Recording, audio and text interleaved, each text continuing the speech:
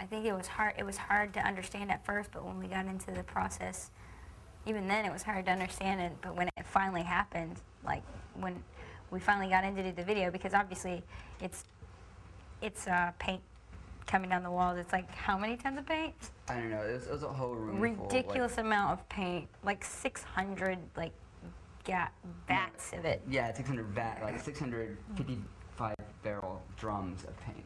It was amazing how much it was and how, like, the idea was, The idea was just something that had never been done before. Finally, we get in to do it, and you have to do it. We had to do it in 2 takes because you can't redo it.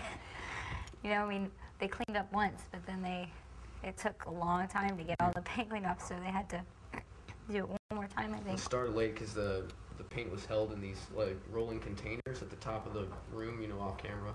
And those structures kept breaking. Because the weight of the paint going down the walls broke the set. Yeah, so we had to redo it. We started shooting like 8 hours after we were supposed to, and you know everybody's just freaking out. And so when it finally did happen, it was like, yes, it worked. You know, there's such a feeling of relief after that. There's a deep meaning behind that, actually. There's not any meaning at all. I like that dress. She was the lady. You know, we have people that work on those things. I think there was a meaning behind the vacuum of color. It was just like gray is still absent of colors with the idea. I don't know. I don't think so. I've seen them like that before at Jared's wedding. Yeah, we all wore white at Jared's wedding. Jared is. They were all so handsome. We're a good-looking band. Speak for yourself.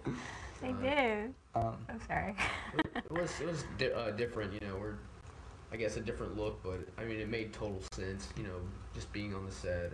And it was refreshing, I think, to be wearing all white, you know, because you know, the world that we operate in, you know, we get put on a lot of like, you know, metal tours and stuff like that, and everyone's always wearing black and everything's always so dark. So it was refreshing to go into a place where everything was just white. You can tell, like, when you see it, you're like, what's going on here? It makes you want to know what the deal is, especially seeing us in white.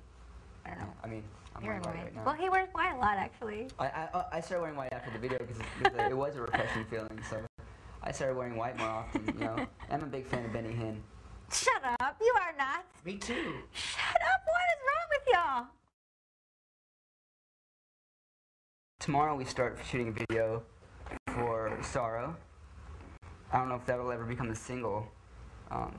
I guess it will be since we're doing a video for it. Hopefully. Hopefully. I like that It's a song. low budget video, but hopefully it'll turn out great. We have a lot of good ideas for it. But I mean, you know, we had good ideas for another video we did, and it didn't really turn out well. But that song though is the only song on the record that I think is like better than We Can Do It Live.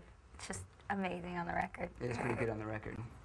So every other song though, I really like it. Us better live, but that one I really love, and I hope that that song gets out there.